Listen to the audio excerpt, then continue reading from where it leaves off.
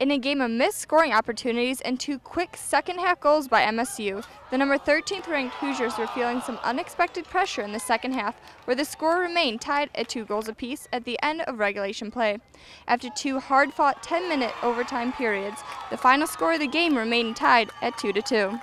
I like where this team is. Certainly, we walk away with a very disappointing draw, and on the big picture, we're creating a lot of chances, and we're eliminating, for the most part, quality chances to want to play. So clearly it's restarts and some focus moments. So the big picture, this group has some potential to continue to make this year very positive.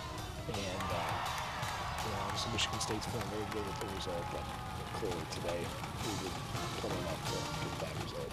Coach has said that there's no stat for who played better. It's all about the result. So we need to learn from this game. Obviously, with our restarts and everything, that we need to stay concentrated on all the defensive restarts. And obviously, whenever we have chances going forward, we need to bury them, really put teams away rather than let them hang around. We need to be more dominant in our approach when things aren't going well. We've addressed this a lot, and our communication needs to be heightened, and we also need to be even more focused on certain situations, and that's where we'll continue to grow, because we've learned some lessons, and hopefully we'll make sure that it's better down the line. When we get the 2-goal lead, we know that obviously if they score one, it could be a good goal, it could be a bad goal, that we're still the lead. We got to get rid of that mentality that when we get 2, we need to keep looking for the 3rd, go for the 4th, and just really put teams away. Especially, like you said, this being the second time it's happened this season.